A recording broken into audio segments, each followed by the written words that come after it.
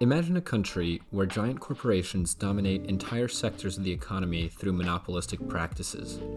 Hugely wealthy individuals steer these corporations, maintaining relations with corrupt government officials in order to win contracts and uphold their dominance. As capital increasingly flows into these companies' coffers, income and wealth inequality gradually worsen. These are all things that have been happening in the Chinese economy over the past couple of decades, but this recent Chinese history is highly reminiscent of the Gilded Age of the United States in the late 19th and early 20th century. This is the basis for University of Michigan professor Yuen Yuen Ang's recent book, China's Gilded Age, which takes a deep look at the endemic corruption currently plaguing Chinese society. But recent developments in China indicate that China, just as the USA did around 100 years ago, may be emerging from its Gilded Age into a new progressive era. In her book, Ang breaks down the corruption in Chinese society into 4 different categories: petty theft, grand theft, speed money, and access money. Petty and grand theft are what they sound like. Petty theft could be an official simply using their power to extort money by, say, setting up a roadblock and charging a fee for cars to pass. With grand theft, an official with access to government funds may siphon millions into a Swiss bank account. Speed money, on the other hand, occurs when an official allows an individual to move past red tape for a fee.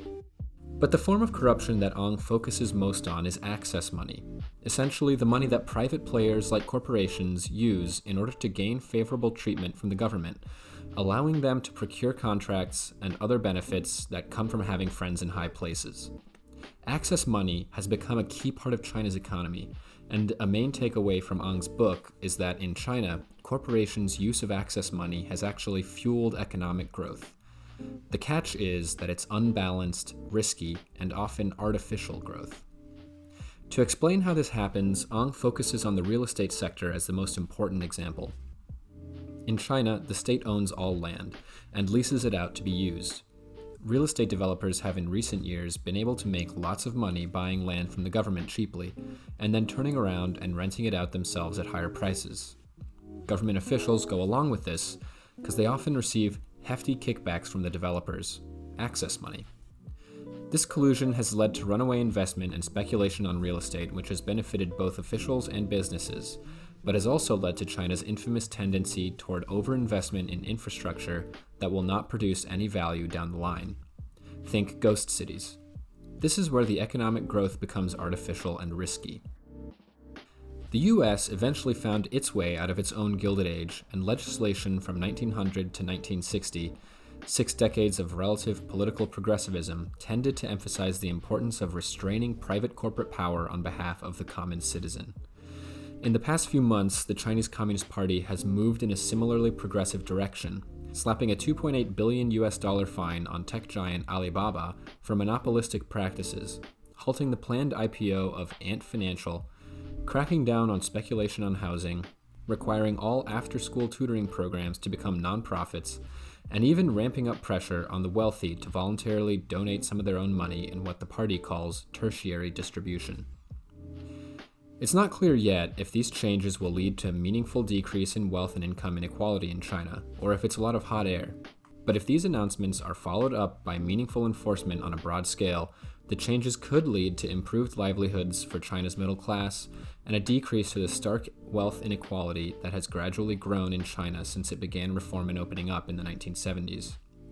This wouldn't be unprecedented.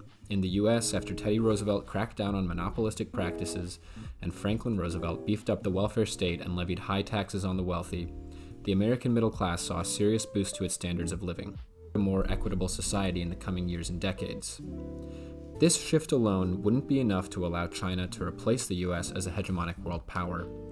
US military strength, its extensive alliance network, and China's contentious relations with its neighbors and its own domestic resource insecurities are other major challenges China would have to address.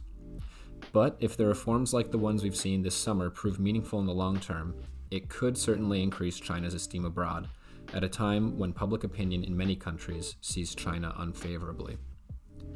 Thanks for watching. If you enjoyed this video or learned something, please leave a like and subscribe.